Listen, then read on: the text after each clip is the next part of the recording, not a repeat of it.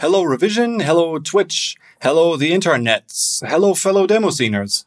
I'm Netpoet. I'm an attorney at law in Germany. I specialize in IT law, including data protection, and you might know me from either one of the previous seminars or the CNET.org Awards years ago, or from winning last year's revision streaming music competition.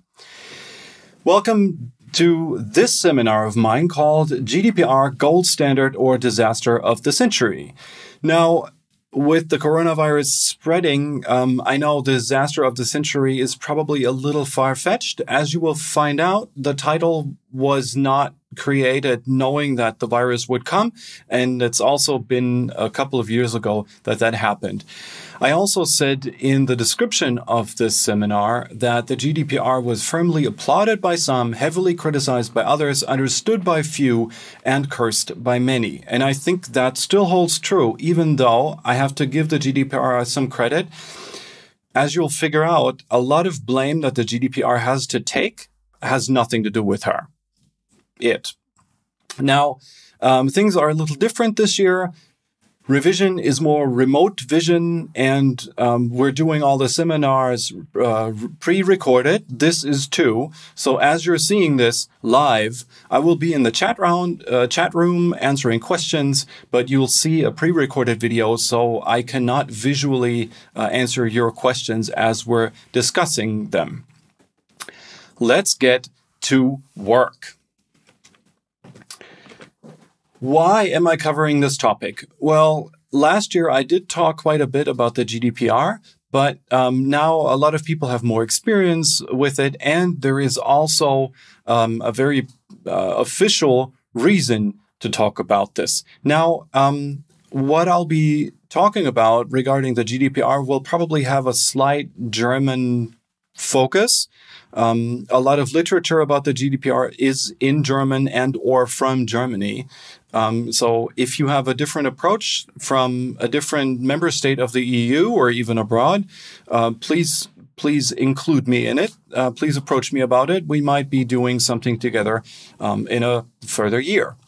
When I refer to articles in this talk without specifying the law, I always refer to the GDPR. And we have little time, so please excuse me just hand and cherry picking certain examples to convey my point. We don't have much time. A bird's eye view will have to do for now. So why am I covering this topic? Well, for one, I think it's interesting. But also, as I said, there is also an official reason to evaluate the GDPR, and that is Article 97.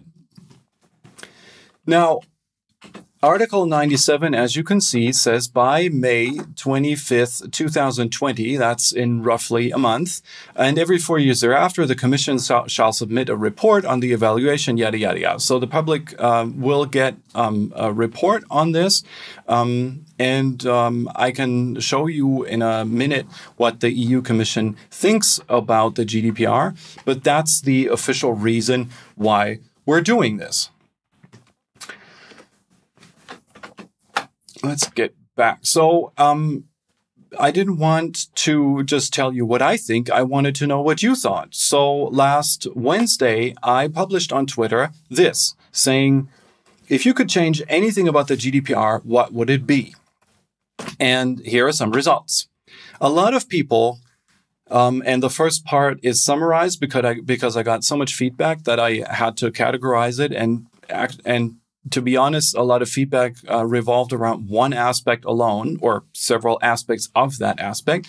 So it's quite obvious that a lot of you folks out there hate having to handle cookies online these days.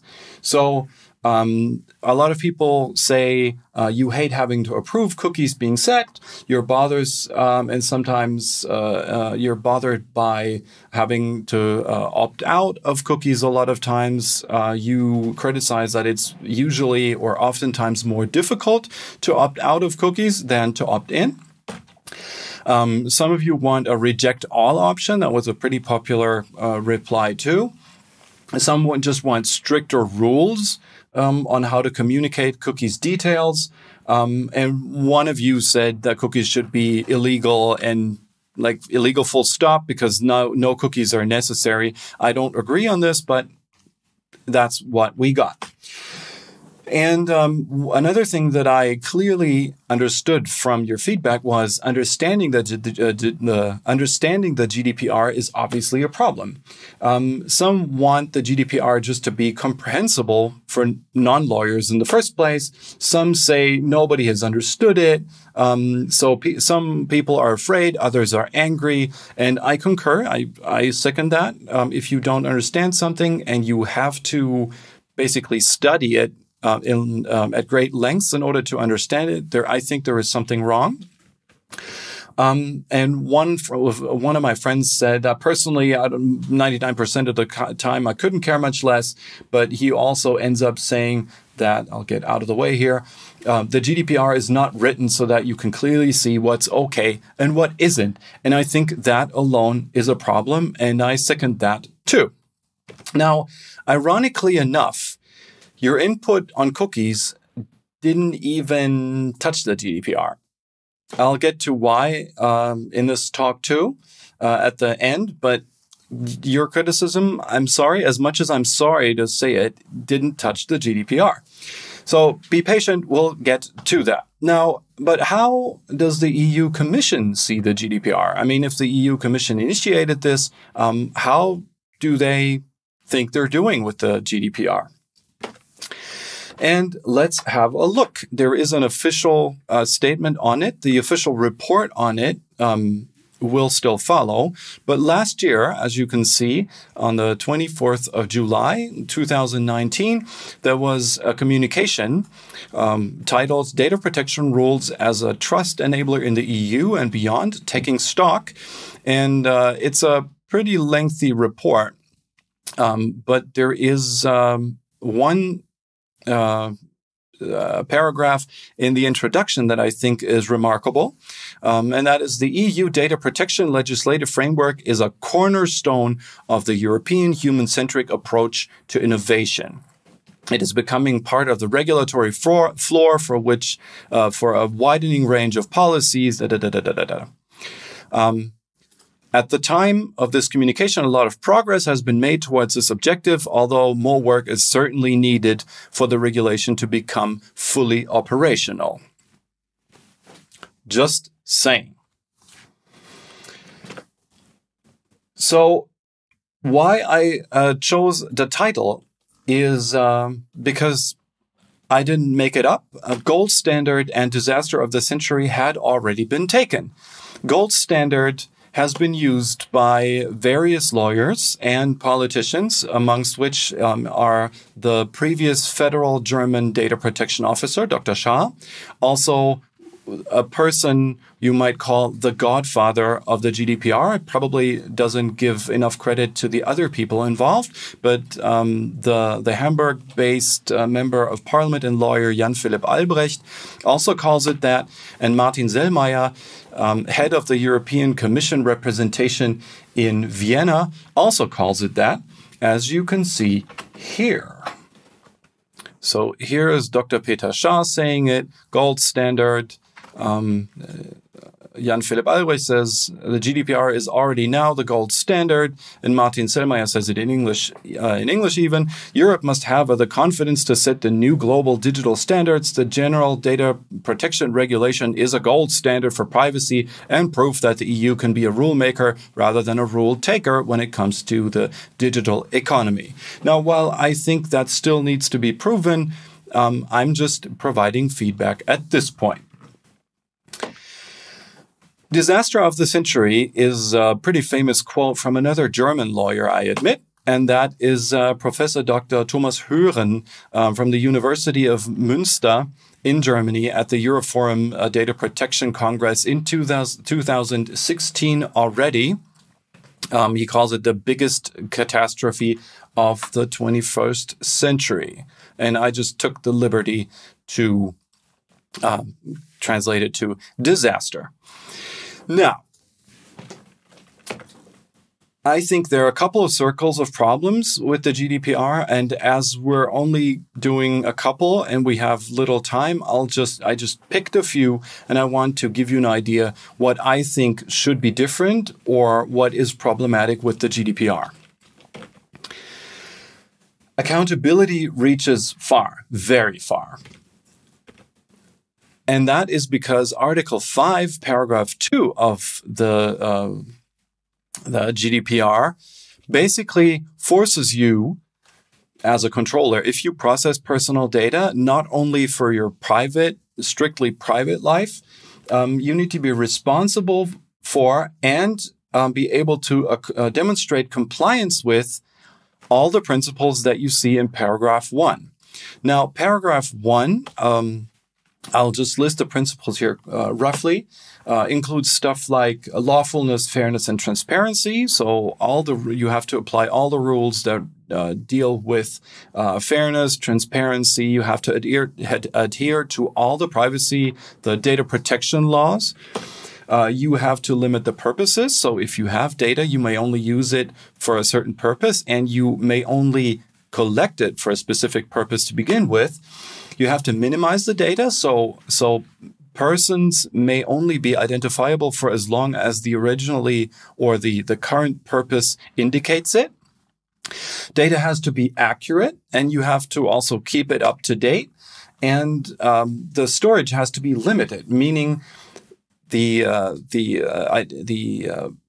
data subjects concerned may only be identifiable for as long as necessary. Also, you have to keep your data integer and confidential. That is probably usually an information security topic that most of you might be familiar with, and that's relatively easy to comply with. And remember that this doesn't just mean that you have to do all this. It means that you have to be able to prove that you do all this. And I can tell you that just adhering to these principles is difficult enough, especially for smaller and medium-sized businesses even sometimes, not to even speak of nonprofit organizations, but being able to prove, to document that you do all this is quite a challenge, especially for smaller controllers. Now, what are the underlying causes? I think there are a couple. To begin with, I think the all or nothing approach that the GDPR has is a problem. Because basically, and this is not in the GDPR, but the GDPR approaches from the standpoint that all personal data is potentially dangerous or could be or abused. So you may only process, in general, all the personal data that you need for a specific purpose. Neither purpose nor context of the data use is relevant. So relevant for the question whether data protection rules apply or don't apply.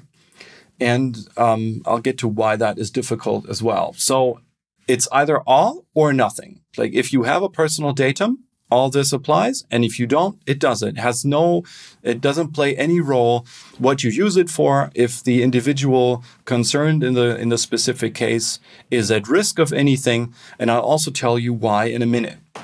Why doesn't matter, I meant. And also, the all or nothing approach doesn't even allow for pseudonymization to get rid of all this. It doesn't even weaken the approach. So just to make sure that you understand, if you anonymize data, you cannot identify a person at all anymore.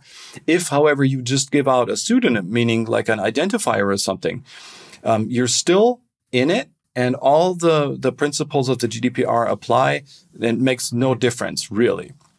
And I think it should, but that's just my very personal opinion. Controllers face numerous obligations depending on whether it's personal or not. And there's no gradual approach to anything. The only second level that you can get to is specific special categories of personalized data, meaning, for example, health data or political views, sexual orientation, stuff like that. Those things are especially protected, and I'll get to why that can be problematic in practice in a second. The second approach that I think is problematic is the one-size-fits-all approach. And that means if you are a controller, you have the same obligations in principle as every other controller. No matter what your business volume is, no matter how big you are, how many employees you have, regardless of your size, all of this doesn't matter what you process personal data for. Yes, of course, in specific cases, the obligations that you have to fulfill can be different, but the one-size-fits-all approach doesn't distinguish whether you are Google, Amazon, Facebook, or Apple, or the like, or a nonprofit chess club in your neighborhood. And I think that is problematic because that is asking too much of certain concerned individuals or controllers. And also the GDPR, and the fact that that doesn't distinguish anything is even more interesting because the GDPR, and at least allegedly to a lot of statements that you would hear at the time, originated with the idea to limit especially the options that large controllers have, like GAFA. And at this point, it rather seems the opposite way around, so that GAFA and the like, because they're so big, are relatively easy with spending big budgets on compliance with the GDPR, whereas many smaller controllers just cannot do that. So all in all, the GDPR seems to have brought much ado for all participants, but little perceivable benefit. Examples of what the GDPR isn't really ready for. And this is also something, it's a circle of problems that it spreads over the entire GDPR. I'm just telling you this to give you an idea why the GDPR should probably be rethought in certain areas. And so one, for example, is blockchains. If you have a blockchain, you better don't save any, store any personal data in it, because the data subjects have the right to demand erasure of that data. And if you have a blockchain, usually there is no way to delete it. That alone is a problem.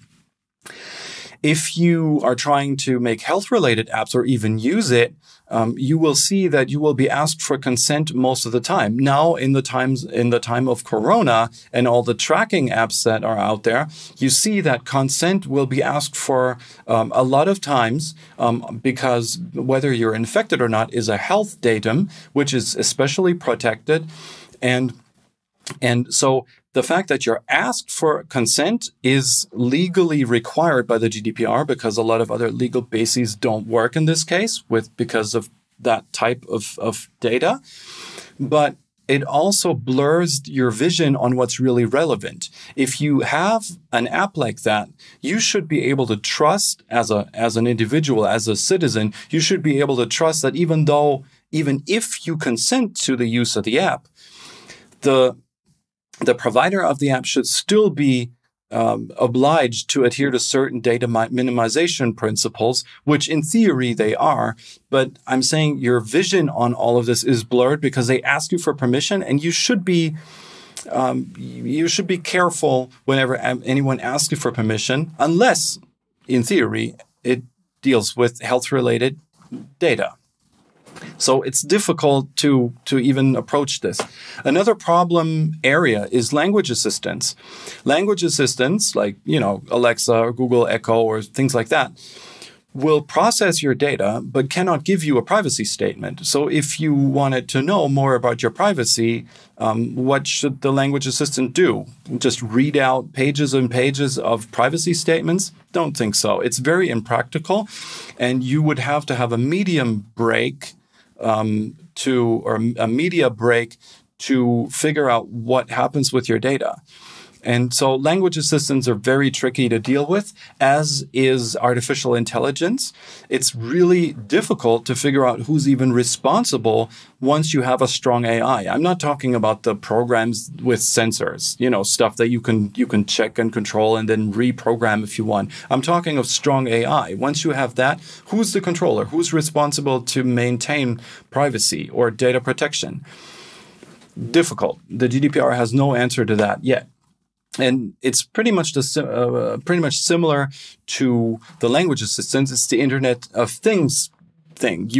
In many cases, you have no visual interface, just a programming interface. You have no possibility to see your privacy statements, figure out what's going on. Internet of things with internet, difficult. Also something that the GDPR apparently didn't see coming. And as if that wasn't enough already, have you ever wondered what the GDPR is actually trying to protect? And that question might baffle you, and it baffled me the first time I heard about this. Why are we doing all this? What does the GDPR want? What is the subject of protection? What does the GDPR want to protect? And you would think it's something like privacy or secrecy, maybe private life, something like that. But that is all not in the GDPR. But if you look closely, you will see that the term rights and freedoms as a subject for protection appears 66 times in the GDPR.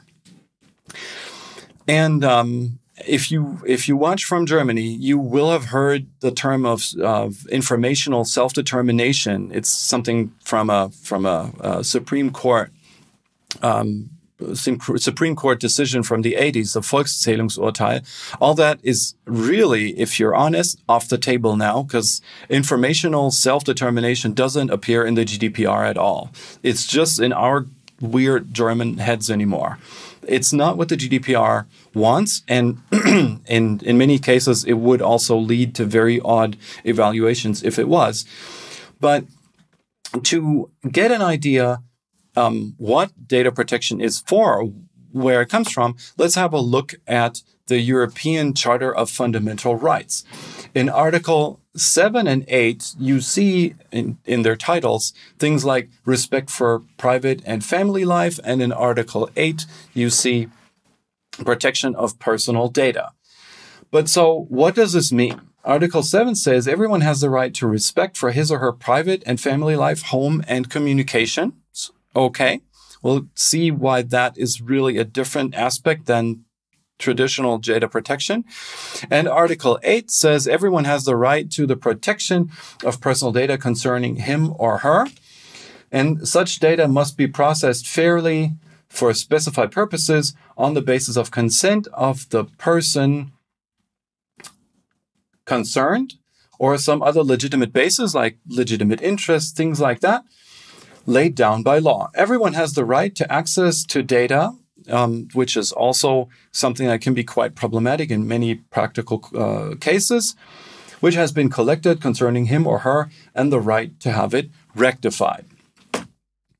Compliance with these rules shall be subject to control by an independent authority. So there you have it, why we have independent supervisory authorities. Now, in Germany, we have a lot because every state has them, and the republic itself has another one. So we have many. That's not the case in many other countries, but there you have it.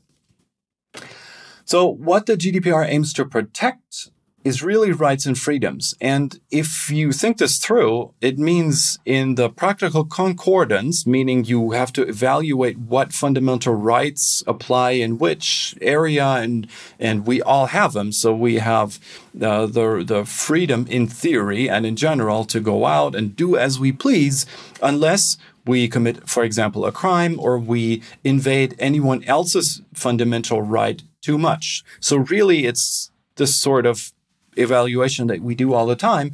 But with the GDPR protecting all rights and freedoms, what we really did is creating a fundamental superpower with the GDPR.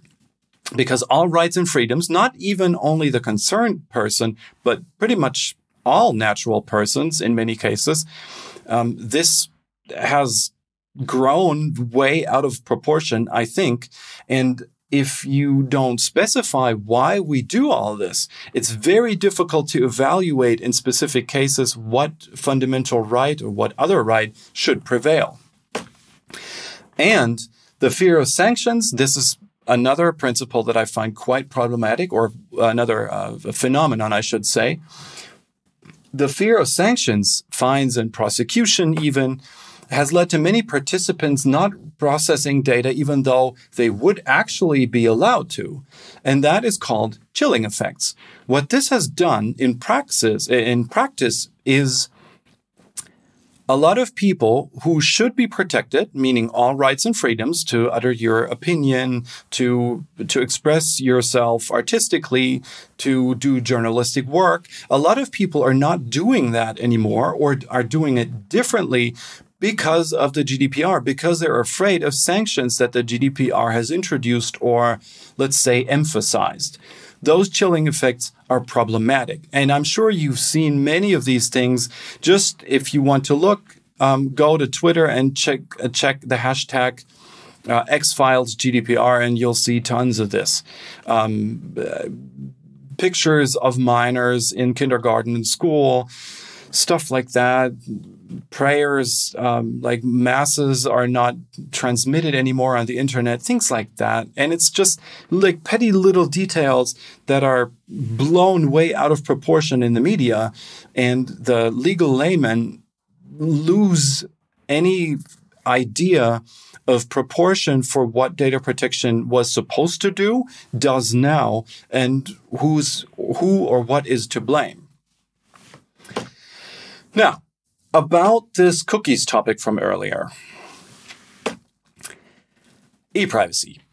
It's really an e-privacy topic. Yeah, it's not the same as data protection. And as much as I like to criticize the GDPR, the fact that you have to consent to cookies pretty much everywhere you go online today has nothing to do with the GDPR. The cookies consent origin is the e-privacy directive. And it's basically required whenever a cookie is not strictly necessary, meaning, for example, for a shopping basket to work, or if you want to administer a browsing session, things like that, you just have to do that. Now, if you think, well, wait a minute, wasn't the e-privacy directive supposed to be replaced? Yes, it was. It hasn't, and it's not going to be in the next years, but ultimately, probably at some point. The e-privacy directive was supposed to be replaced by the e-privacy regulation to the same date, 25th of May, 2018, as the GDPR, but they couldn't manage to do that. It still hasn't passed legislation, and it's unlikely to do that until at least the end of 2021, meaning with a 2-year period, a waiting period, it won't be in force until probably the end of 2023. Fate of cookies and the consent nightmare, unclear. But something else is bothering me too, coming back to data protection, and that is even the title and many stipulations in the e-privacy regulation. I'll keep this short because we don't have time, but the title of the proposal for the e-privacy regulation was this in 2017. It might change at some point, but at the time it was that. Regulation concerning the respect for private life, okay, and the protection of personal data in electronic communications. So it sounds like it is a data protection regulation while that is not entirely wrong, it conveys, in my humble opinion, a super wrong idea because, and a lot of politicians also don't seem to understand, the e-privacy regulation is not supposed to be the little sibling of the GDPR. And yet, I think in EU legislation, that's exactly what it's being abused and misused for. You have to understand that in the making of the GDPR, there were years of negotiations in the EU, in the Commission and the Parliament. And the fact that alone led to a lot of delay, and a lot of things just didn't make it into the GDPR. And now, allegedly and apparently, a lot of people are trying to stuff the things that they couldn't get into the GDPR to now into the e-privacy regulation now, which I think is super problematic. If you want to know more about this and speak German, have a look at the just published Legal Bits 31 that I did with Dr. Simon Asjan of Bird & Bird here in Frankfurt, who's a much better expert at telecommunication data protection. I'll just keep it brief here. Well, at this point, however, all that we have is a draft, and we have the e-privacy directive that, as sorry as I am to say it, just asks all of us to consent to cookies everywhere where they're not strictly necessary. Let's hope for the best. So, which is it? Gold standard or disaster of the century? Well, I think it's neither, but the GDPR probably leaves some room for improvement. I think too many questions need professional advice to be answered. And as data protection just pretty much concerns all personal data, really all data, because most of it is, basics and fundamental questions shouldn't be difficult to understand and handle, I think. Speaking of hope, some lawyer colleagues also gave feedback to my tweet, which I'm very happy for, and I don't want to keep this from you. If you want to follow lawyers' ideas on how to improve the GDPR, and maybe if you even want to contribute yourself, check out the Twitter hashtag #BetterGDPR, and let's have a look what they say.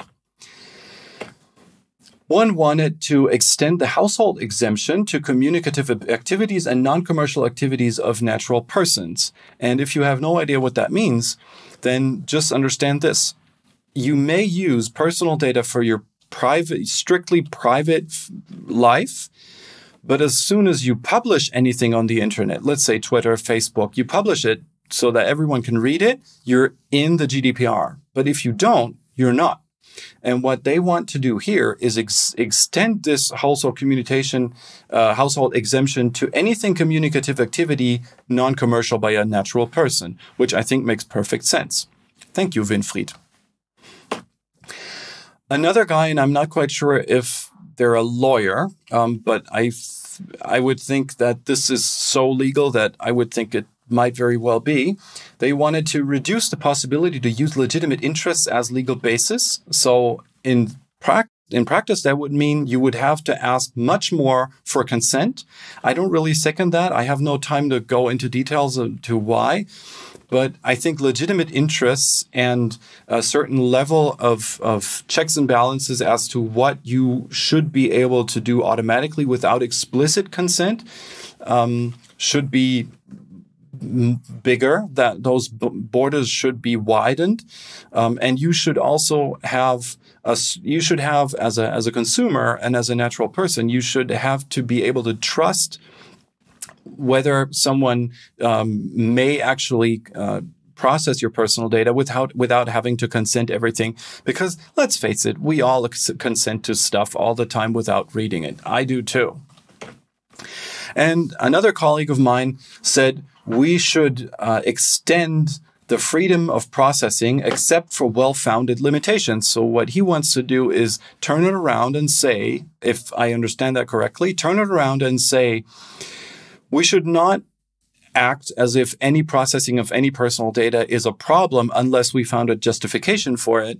But we should turn it around and say it's in theory and in principle allowed unless we have certain well-founded limitations. So it's basically turning it upside down. I'm sure that the GDPR isn't really ready for it, but I think it's a thought very well worth having and discussing. And another piece of final feedback that I got was someone would concretize Article 85, Paragraph 1 within the GDPR itself, not leave it entirely to the member states. So if you want to have a look what that means, let's go and check out Article 85. Let's see what we've got. How do I do that? Oh, give me a second. 85.